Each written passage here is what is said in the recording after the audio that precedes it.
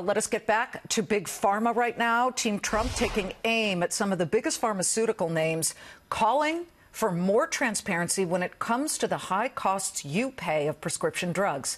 Listen to what Health and Human Services Secretary Alex Azar said last night on Bret Baier's Fox News Show. What the president is proposing is that drug companies would have to put the list price of their drugs in their TV ads. So that way people know how much a drug costs when they go to see their doctor, whether it's a $50 drug or a $5,000 drug. They can factor that into the discussion they're going to have with their doctors. Not really scaring pharma stocks right now. Both Merck and Pfizer, which are Dow components, are moving higher by about 2% or so. And here we have most of the other names. Eli Lilly is up about 0.25%. We've got J&J better by 1.5%. Allergan up 2.5%. But as you continue this conversation, and we know it matters to all of you, not just as shareholders but consumers, we told you yesterday about CVS's attempt to disrupt healthcare with its official merger partner Aetna. But look who's coming up from behind. A new disruptor called Medley, which promises to put brick-and-mortar pharmacies like CVS out of business altogether. Okay, before you roll your eyes, you got to hear Medley partner Chirag Kulkarni. He's here in a Fox Business exclusive. I first saw this and I said, wait a minute. How are you going to do that? How are you going to put CVS, which is on every corner in my state of New Jersey, out of business? That's a great question. So I think we're going to start off by figuring out one brick-and-mortar pharmacy in each major city.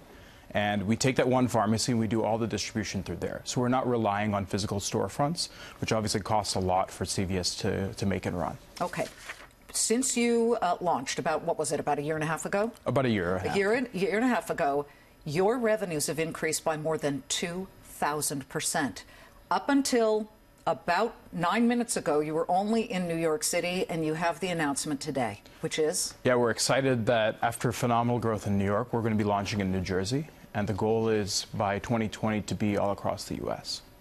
Obviously, this needs disrupting. You just heard Alex Azar and the Trump administration say, now with television advertisements, you all have to put your prices on those TV ads. Okay, that's great. What's that going to do? Do you agree with that move? Are you happy to see the administration doing something like that? Is it sort of calling out these guys or holding their feet to the fire, saying you better charge that? But what if it's a very high price that they throw up on there?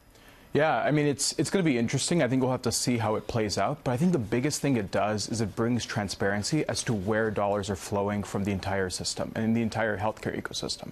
Everyone's pointing fingers as of now. Is it the manufacturers? Is it the pharmacy? Is it the pharmaceutical wholesalers, right? Mm-hmm. So this is going to be the stepping stone to help pharmacies truly deliver on their promise of transparency. Explain to me now.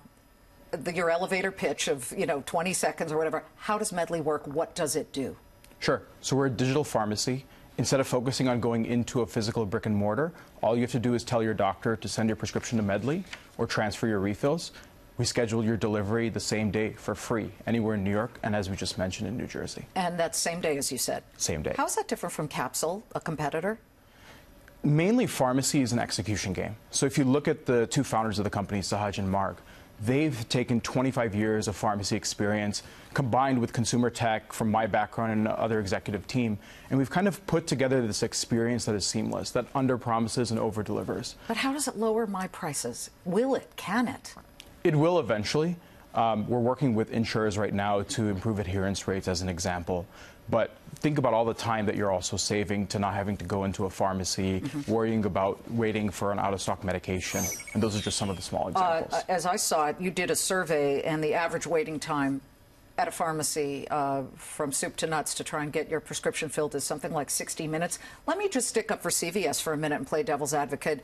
I've never waited an hour at CVS. I have great experience with them. I have great experience with Dwayne Reed. Plus, I like to buy the Altoids and the El Cheapo lip gloss there, too, while I'm waiting. But you have to explain to me how you're going to change behavior. Uber did it, and we were calling you the Postmates of prescription drugs, because Postmates just delivers to your house anything that you want, a taco or whatever. But how are you going to get people to change their behavior? I think that's the interesting thing. I think people are already starting to change. If you look at Medley itself, we are an open-door pharmacy. You could walk into Medley right now, but less than 5% of our customers do. right? And if you look at other independents, right, a lot of them are relying on delivery models. And just look at the brick-and-mortar retail business as a whole in the past year. This brings me to Amazon. I know Phil Flynn is listening in on this conversation. I'm looking at Amazon stock right now. It's up nearly 3%, Phil.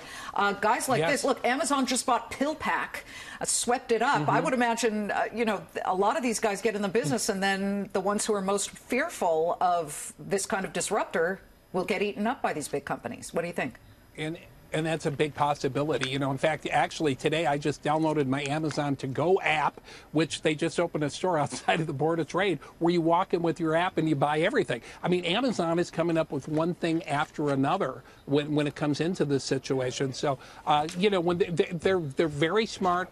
They make these selective buys. They've had a few losers, but overall, the market is loving Jeff Bezos and everything he's doing right now. Well, we want to thank Medley and the gang.